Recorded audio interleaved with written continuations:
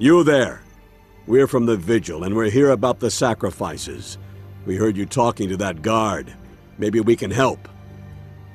I don't know, but I do need help. My brother was our champion. He offered himself as a sacrifice to save our village. They say it is an honor, but the champions never return, and we just keep sending more.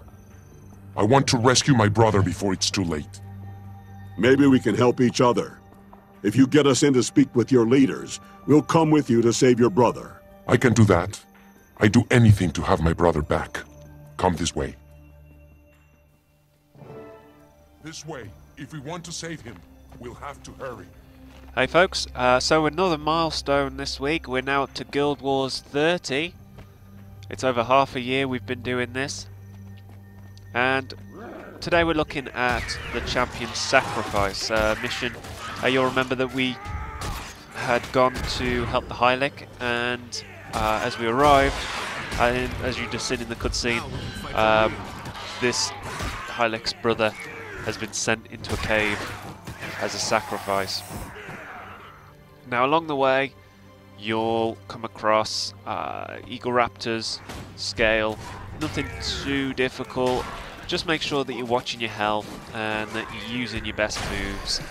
If you're really worried or if you're a low level, try and switch to ranged attacks. The advantage of having two allies is that they tend to focus on the allies and you can just shoot them down from a distance.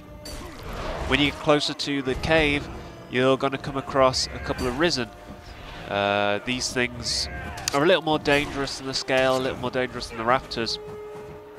And especially for moves like that, where you'll get knocked off your feet. So just make sure that you're watching your health and that you again use your allies to your advantage. Once those are cleared, you'll get this cutscene. No! What have they done to him? Stop him! That fool frog is gonna get himself killed! Now the Hylek's brother is kind of the boss for this area. Again, make use of your allies because he will focus on them for the most part, and he does have a few moves that kind of can poison and that will drain health over time. So be sure to dodge.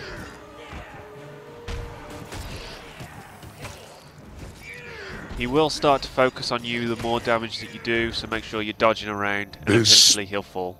Thing is not my brother. My brother was a hero, a champion. The undead turned him into this. And it was the priests who sent him here. Unforgivable. Yes, it's shameful. Each village champion becomes another undead soldier in the dragon's army. We have to stop this. Then we'll need to prove it. Take the head from this undead thing. When the priests and chiefs see it, they'll have to believe us. I admire your determination. Such a shocking display would be very persuasive. Leave the rest to us. For the most part now, the mission's over. Take the frog's head and head on back to the village.